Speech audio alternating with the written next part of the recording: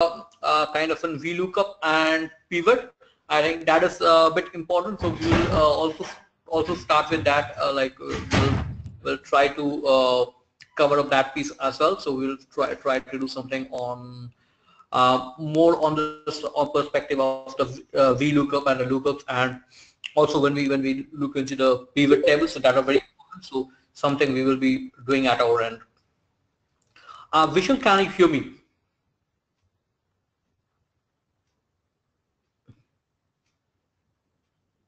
Vishal, you there?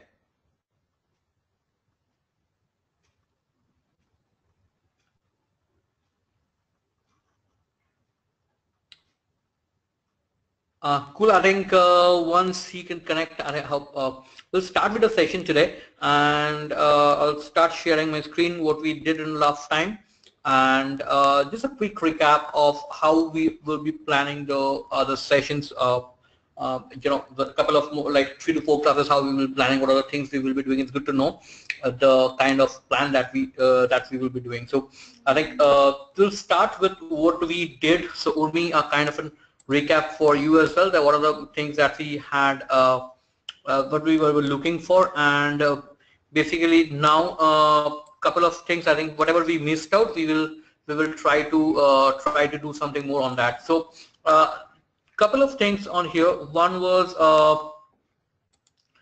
the lookup functions. Basically, if I share my screen, so there will be a couple of things. So I think I have not shared you. After the end of the class, I will be sharing some kind of sessions that is basically the shortcut formulas.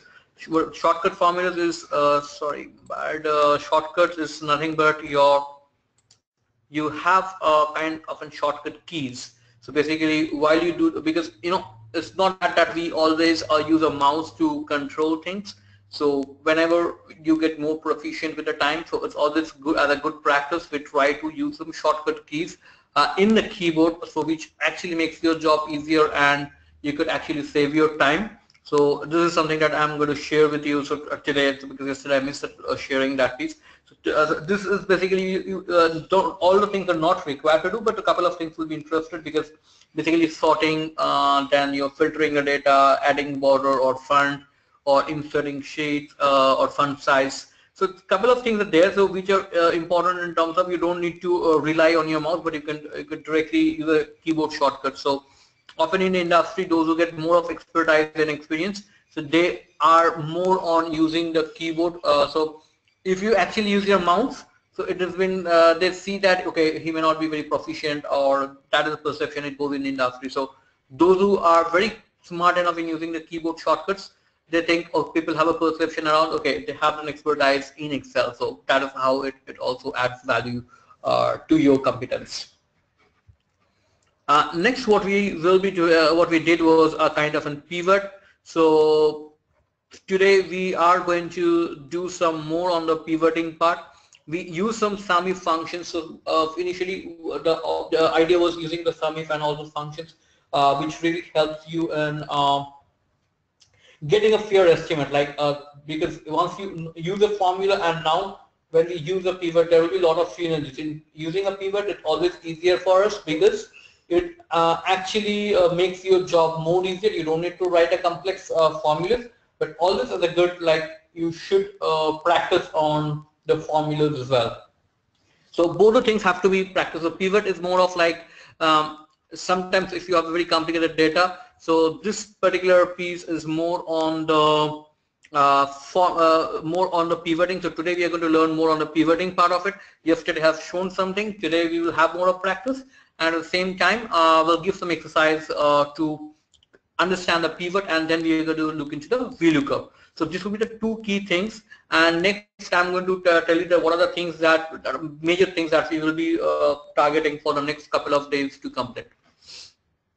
So starting with the pivot, let me see what I have here.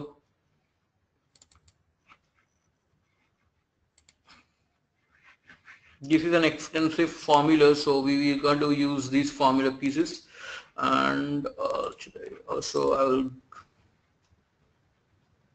something. Sir, आपकी screen नहीं आ रही है. No, I have not. Sorry, I have not shared my. My bad.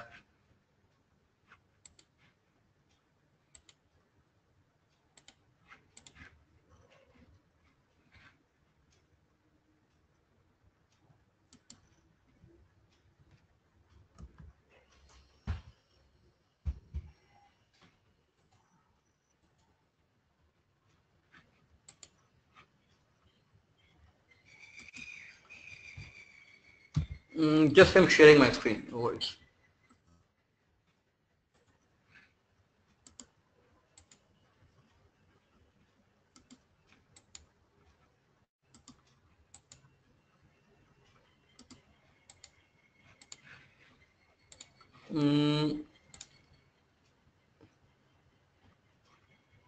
Okay, I need to get access to become the presenter. Just give me a minute. I have to call them.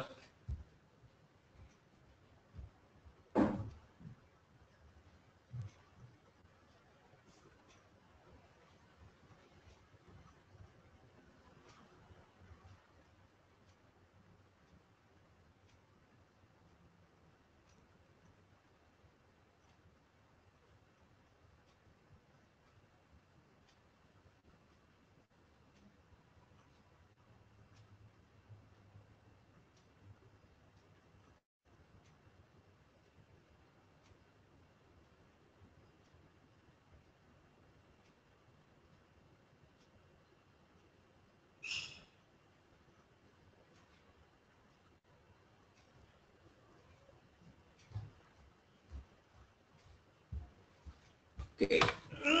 Sorry, it would be that I just forgot to share my screen, so you missed that part. Okay. Let me. Yeah, cool. Okay. So now let me know if you could see my screen. All good? Yeah. Yeah, I can. Yes, yes, sir. Yeah. So now these are the formulas I was actually referring. Basically, these are the keyboard shortcuts.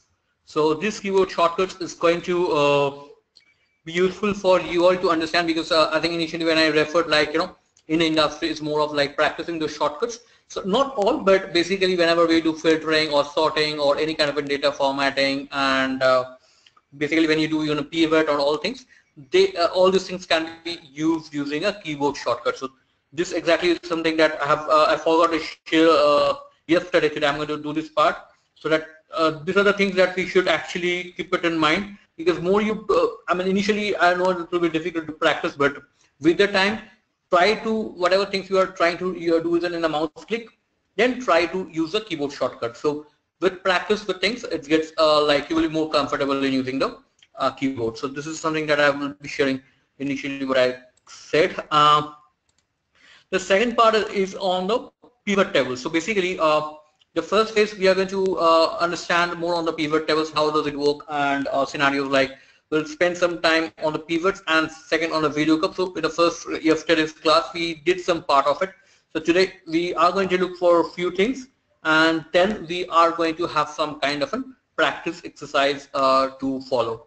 So basically, if I talk about a pivot, so how many of you did something on pivot? Like, how many of you did some pivoting previously? Anyone did something on pivot?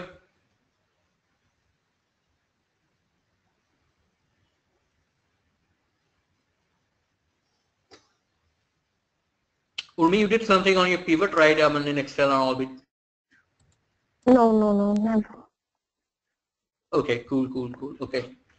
And so I think let's start with what a pivot does. So basically yesterday's class, it was more of we've seen something, but now I'm going to use this data. So what happens is like, remember that when we were doing, say we need to sum the sales by region or salesman. So if this data talks about monthly data for a salesman. So with the number of customers, the net sales, and the profit or loss, whatever it comes into the picture. So right, this is a sales data typically, or a monthly sales data for a salesman. So now if we need to understand kind of and summarize the sales or the number of customers attended by salesman, right, for particular product. So if you see the data, this is a salesman, this is a region, this is a product, and this is a number of customers with a net sales someone has got.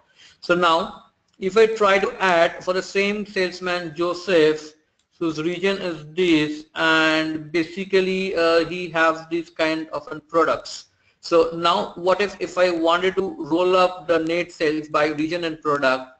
So what we initially did was we have actually copied this piece, we have removed the duplicates, and say if I pasted the data over here, it says values, then we go data, we go to remove duplicates, and if we need to actually get the total sales, we will use sum if function, right? So what exactly the sum function was, we were actually using sum ifs. So now what is the sum range? We want to calculate the net sales. The control shift down. So I'm freezing this plane. Criteria range 1 was your what is the region? This is the region. So we have to do control shift here, F4. Then what is the region name? Not. And then again we are going with the product. So again we have to control shift down to select the entire range, freeze it, and hit with the your particular criteria. So this is how we are going to do the sum if to calculate the net sales, right? So this is something that we did earlier. Now remember that this is something that is quite a formula dependent, right? And what if we want to add some kind of flexibility and we want to do the same operation without using any of the functions or something like that? So to do that and to add, to actually you can really this is kind of an also a dashboard. So pivot can also be used as a dashboard. So whichever way you want, you can represent the same. So the objective will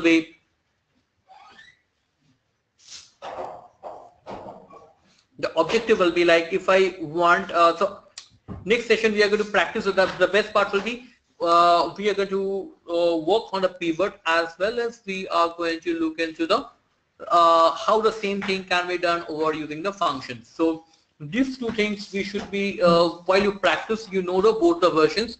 So in case we need to use the formula, how we can do it, and in case if we need to do it by a pivot chart or a shortcut, or so how it goes. So basically the one bad part of this is like once you get familiar with the pivot part, you're never going to use a formula.